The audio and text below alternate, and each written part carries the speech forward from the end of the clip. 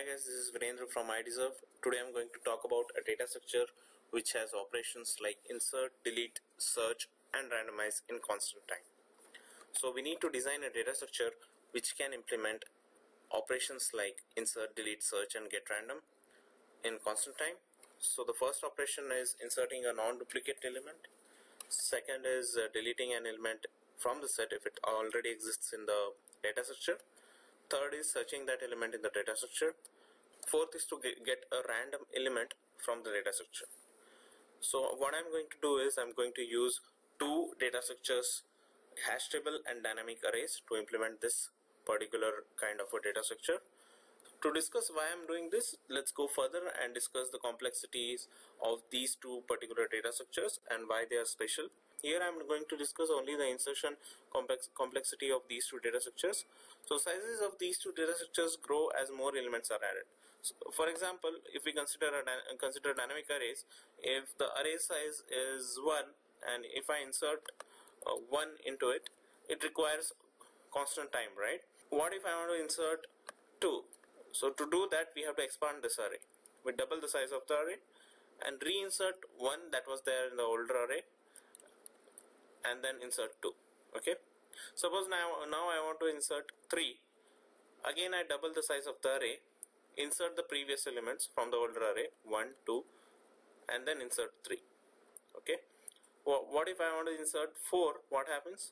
I can insert 4 in constant time. So only when we max out the insertions we double the size of the array. Okay, that's when we hit the worst case for insertions, but it is very rare, and on an average we require constant time for all the insertions for these two data structures. Now let's see, if we want to insert 5, what happens is we have to double the size of the array. We insert all the previous elements 1, 2, 3 and 4 and then we insert 5. So to insert 5 we required 5 operations, right? But to insert till 4, if the size of the array was 4, we would have required constant time. Since we wanted to insert one more element, we had to double the size of the array. Okay, so take a note of that. And what if we want to insert 6, 7, 8? All the insertions for them are constant time. Okay, so let's go ahead and try to understand this further. If the array is of size n, we would require constant time pushes till the size n. But if we want to insert n plus 1th element, we'll have to double the size of the array and then copy all the n plus 1 elements into the new array, right? So all the insert operations take constant time except the last operation, which takes order of n time.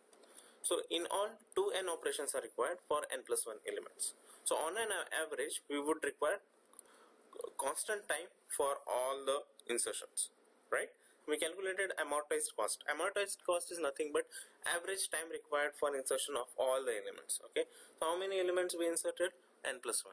And how many operations we did? 2n. So 2n by n plus 1 is order of 1, right? For deletion also you can calculate the complexity similarly. Let's go ahead and have a look at the code and see how the data structure that we are trying to design works. Okay. So to design the constant time data structure, what we are going to use is we are going to use two basic data structures, which is HashMap and ArrayList. This is the constructor which initializes both of them. Okay, let's see how the insert operation works. When the data comes in, what we do is if the data doesn't exist in the hash table, what we do is we add it into the array as well as the hash table. Okay, take a note that we are inserting the data and corresponding index in the array into the hash table, because when we are searching, we actually want to search into the array. So if we don't want to do a linear search, what we are trying to do is we are going to get directly index when we look into the hash table. Okay, so if I am trying to search the data into the hash table, it will return me the index of that data in this array. Okay, let's go to remove operation. So in the remove operation, if we want to remove integer data, what we do is we first check if it does not exist in the hash table. If it does not exist in the hash table, it doesn't exist in the array. So we return from that procedure. If it exists in the hash table, what we do is we find out the index from the hash table. That index is the index in the array for that particular data. What we do is we swap the data on that index to the last index in the array, and we remove the last element from the array. Okay, and again we remove, and then we remove it from the hash table. Since the data at the intended index of the array is updated, we update the hash table as well.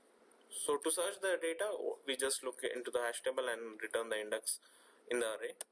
And to get the random element from the array, what we do is we get a random index and then we return the data at that index. That's all. Thank you for watching the video. I'm going to write down a thorough article on this particular question so that it will be easy for you to go through it. That article will be uploaded at www.ideserve.co.in. Please go check it out. There are many other questions that we are writing out, and there are many other existing questions out there on Ideserve portal. Please go have a look at them and leave your comments and leave your feedback. Thank you so much.